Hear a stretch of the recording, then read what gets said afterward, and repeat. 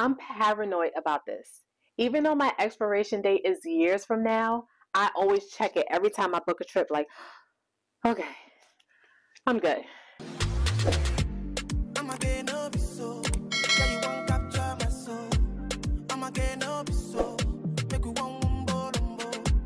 Hey guys, I'm Crystal Amanda and welcome back to my channel. In today's video, I will be sharing travel mistakes to avoid when flying. So without further ado, let's jump right in. Starting off with the most obvious, and that is arriving late to the airport. People, please give yourself enough time to get to the airport. It doesn't matter if you have TSA pre-check. It doesn't matter if you're flying domestic. Things happen, so you gotta do better with time management. Mistake number 2, having a jam-packed itinerary.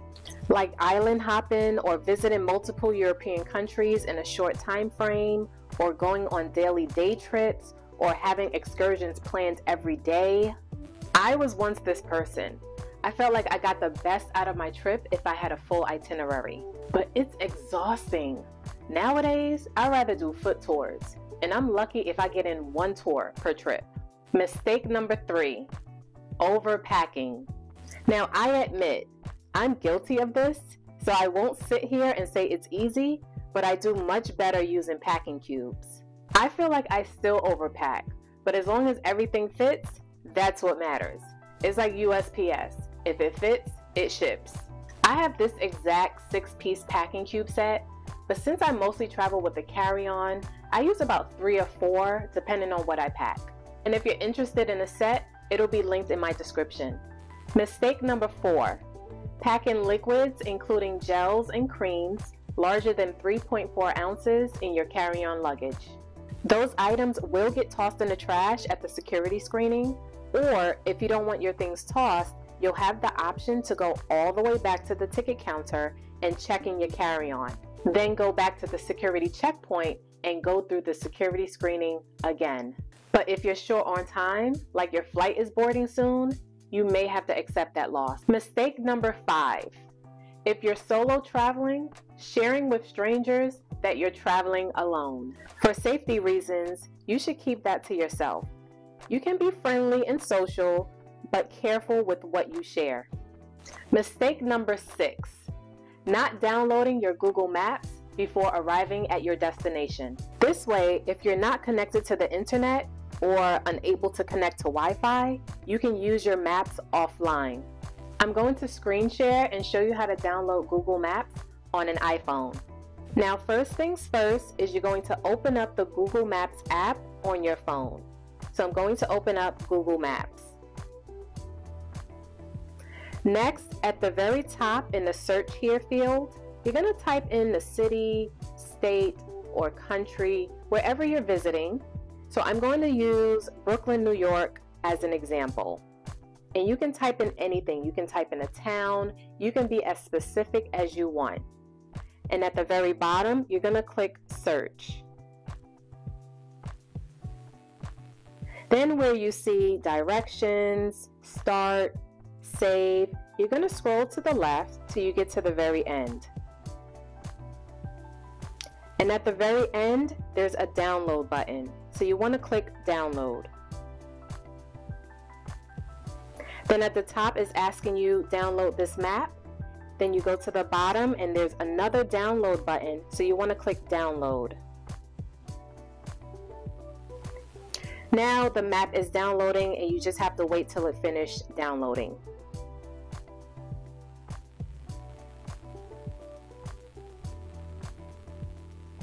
Okay, so now the download is complete. Now, in order to view your maps offline, you want to click your profile picture in the top right corner. Then you're going to scroll down to offline maps and click that. So I'm going to click offline maps. Now, all the maps that you downloaded will be listed under downloaded maps. So my Brooklyn map is downloaded, so I'm going to click that. Then I'm going to click the box. And then it opens the map that you downloaded. Mistake number 7, booking short layover connection flights. Anything under an hour and a half to 2 hours is risky. This happened to me on my way to Mexico. The airline changed my flight last minute from a direct to connecting, and of course, my first flight was delayed. Plus, to top it off, my connecting gate was on the other side of the airport.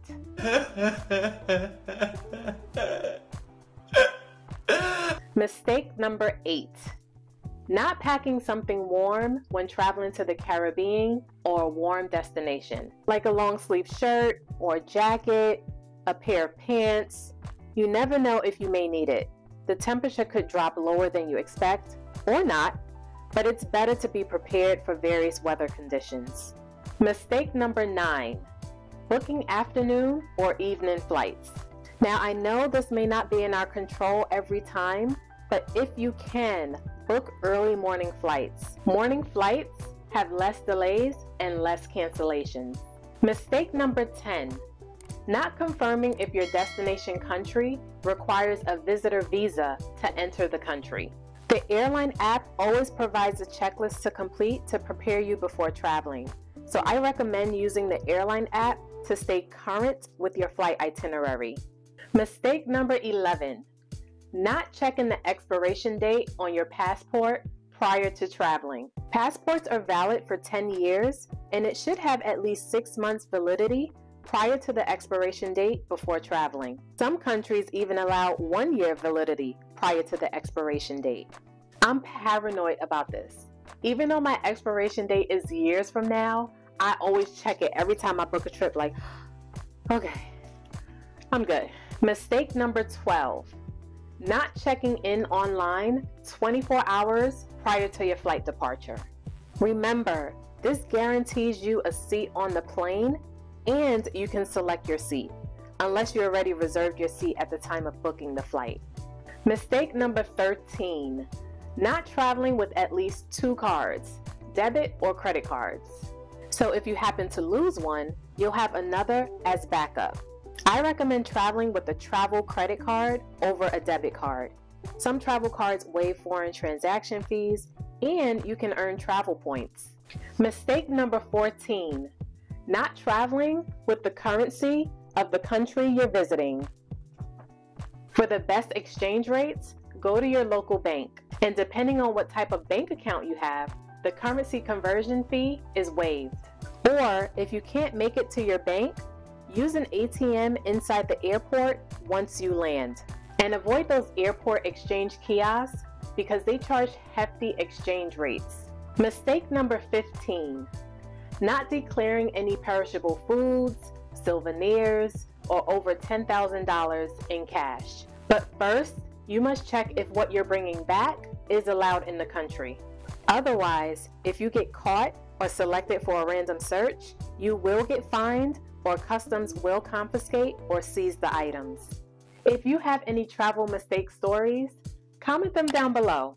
And if you enjoyed this video or found it helpful, please like and share, and don't forget to subscribe. As always, thanks for watching, and I will see you in my next video. Bye guys! Provocation, c'est ça qui commence la pagaille. Imitation, c'est ça qui commence la pagaille.